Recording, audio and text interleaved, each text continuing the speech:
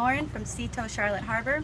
Today I'm heading out on the water with Captain Mitch to take a look at one of the more difficult places to navigate in Charlotte Harbor, the 1-3 cut.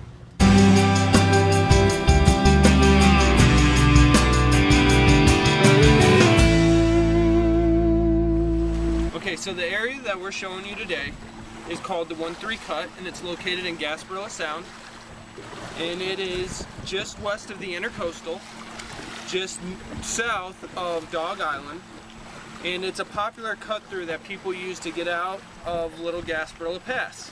And it is an extremely hard channel to navigate because it's local knowledge only. It's marked by 2 green markers, the number 1 and 3, but the channel you operate in is actually outside the markers. A lot of people don't realize when they are traveling in the Intercoastal that there's actually 2 channels that run side by side, one being the 1-3 cut and then of course the Intercoastal. So on a plotter people will see the red markers and then they'll see the green markers of the 1-3 cut, and they get confused, not realizing that there's a sandbar in the middle of the 2 channels. A lot of boaters mistake the green 1 and 3 markers for ICW markers.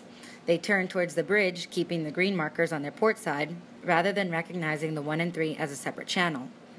The best way to avoid this mistake is to know the difference between ICW markers and regular channel markers. ICW markers will always have a reflective square or triangle on them.